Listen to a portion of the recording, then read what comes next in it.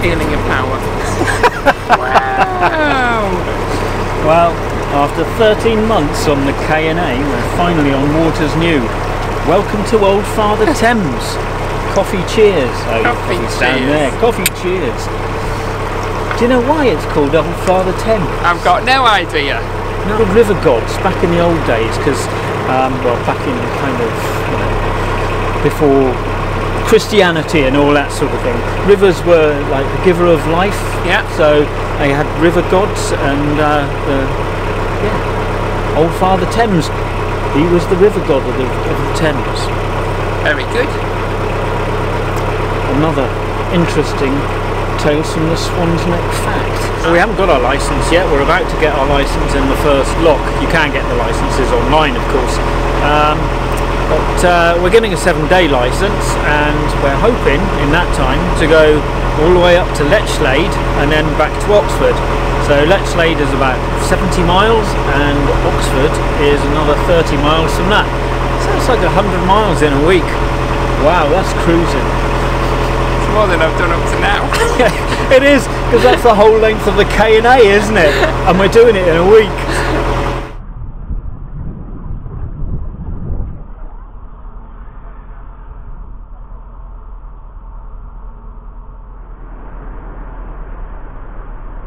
As we pull into Caversham Lock, there are 2 volunteers and an environment agency lockie on duty. We're the only boat in this huge lock. As I go into the office to sort out the licence paperwork, the volunteers bring Reverie up in the lock. That needs to be stuck in the front window. Okay. Canal and River Trust licences aren't valid on some waterways unless you get a gold licence, which we don't have. So a 7-day licence for the Thames is costing us £74. This, of course, does depend on the square footage of your boat.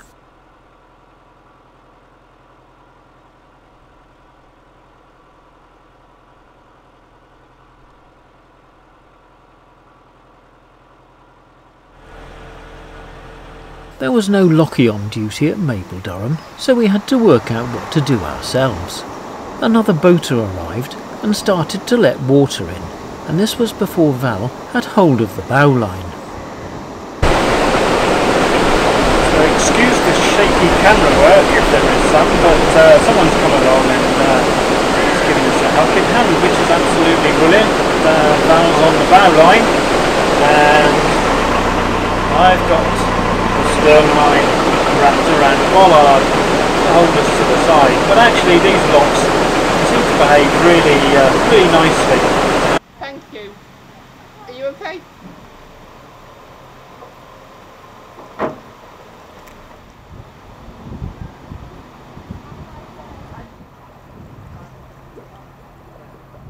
The Thames, which in places is also called the Isis, is the second longest river in the UK and has over 80 islands of varying size.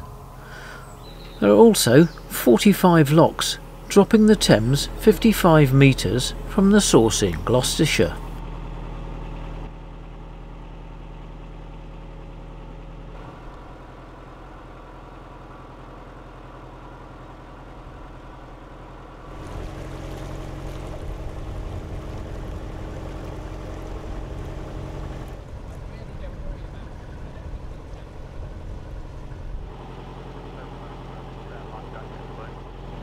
It's a good idea to keep an eye out. There are plenty of rowers, canoeists, paddleboarders and swimmers in the water.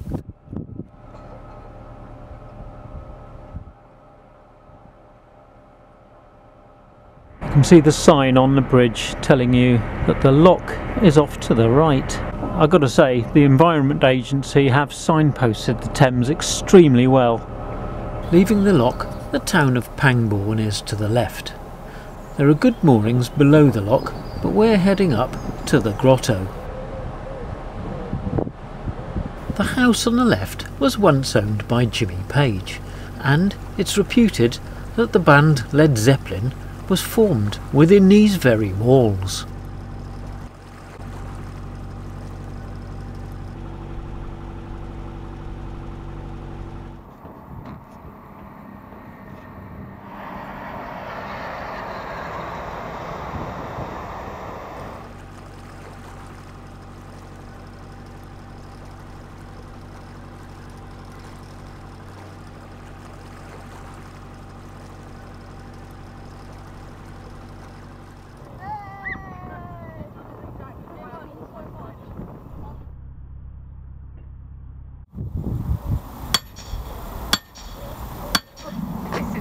exciting.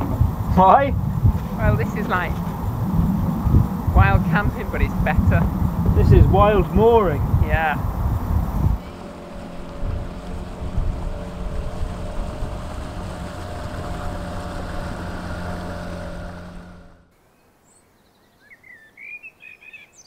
Well, we've moored up for the night opposite the grotto.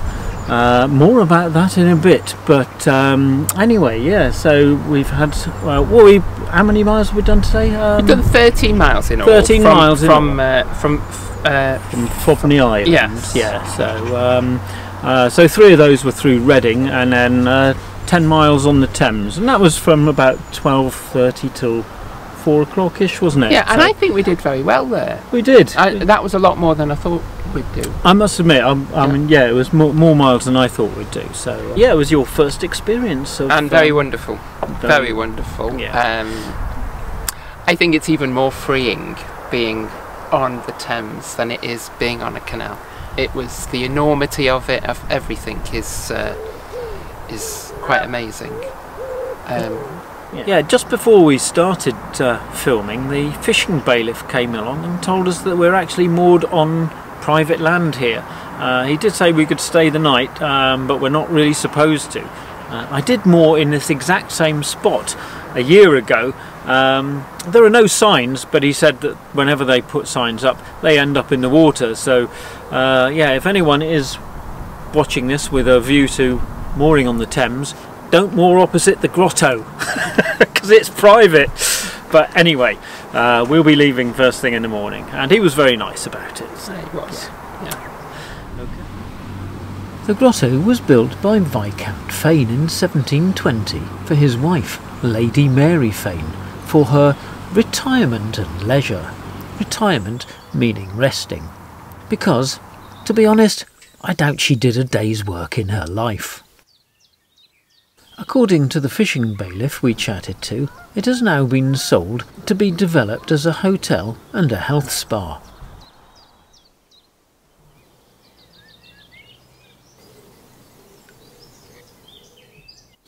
The following morning was bright and breezy. Time to head further upstream.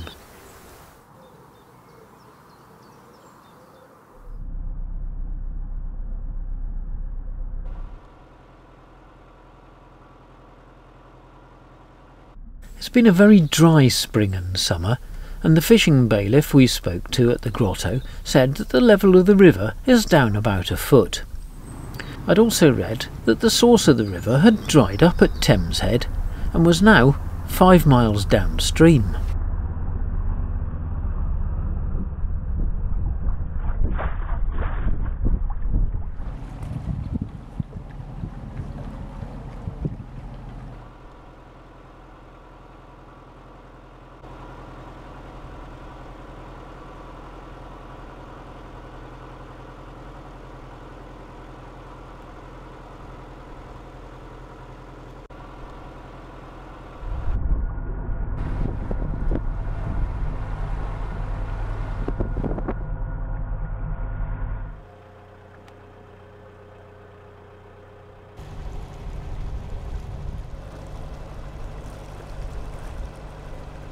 Good morning, viewers.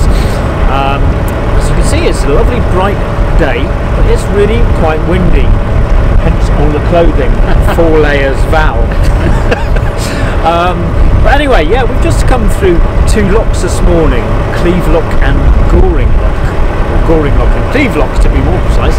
And I just wanted to say a couple of things about the locks, really. Obviously, the first thing is that you need to tie your bow line and your stern line around a bollard as you're coming up. Obviously, if you're a solo cruiser, you can't do that, so you'll have to try and do it with your Centre line. with your centre line. That's the word I was looking for. Yeah. And the other thing is that and the locky in Cleeve Lock actually asked me to turn my engine off, and I'd completely forgotten that you're supposed to turn your engine off whilst you're in the locks. I don't actually know the reason why that is, but hey, there you go.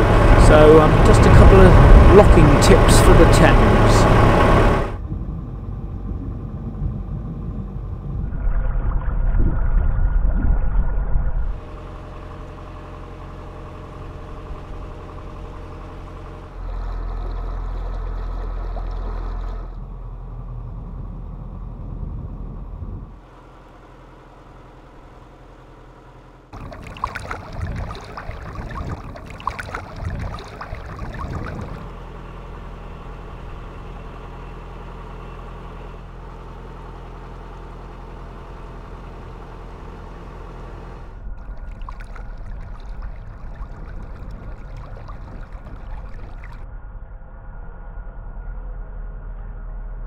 we decided to stop in Wallingford for lunch.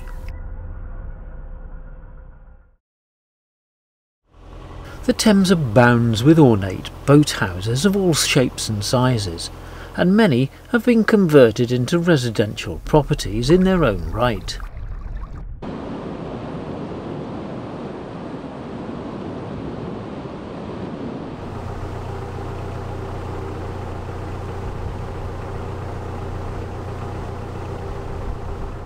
A word about the green and red marker buoys.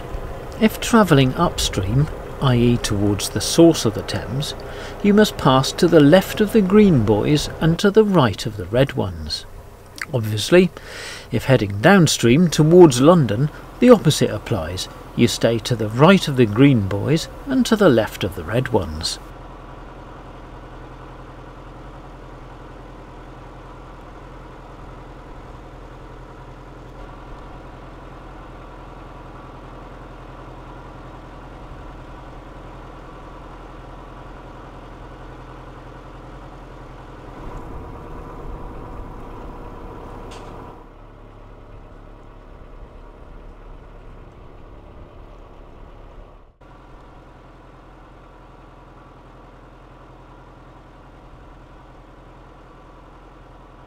For Winnie the Pooh fans, and I know there must be hundreds of you out there watching this, the World Pooh Sticks Championship are held here every March.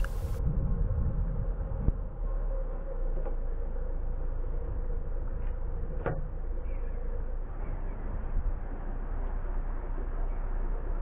there. Okay, how are you? Good, good, that's always a good sign. Can I throw this up? Thank you.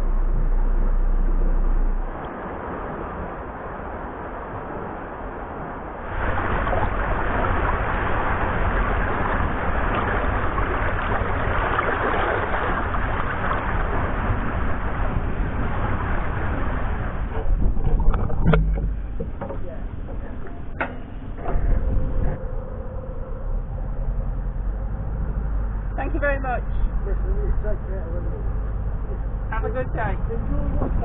Thank you. Whitnam clumps can be seen rising above Day's Lock.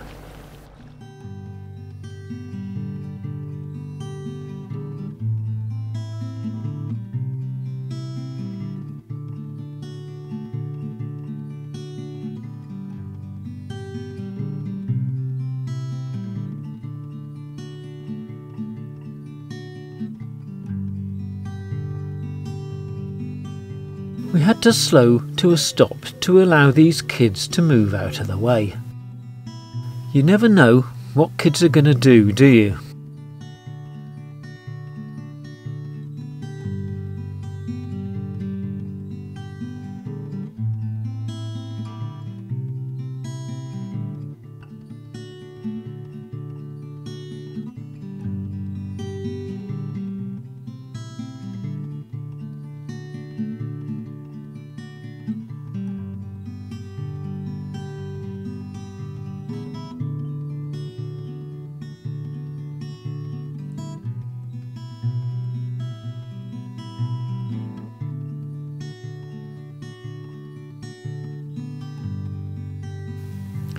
Join us next time and we'll continue our cruise up the Thames from Abingdon to Oxford and beyond.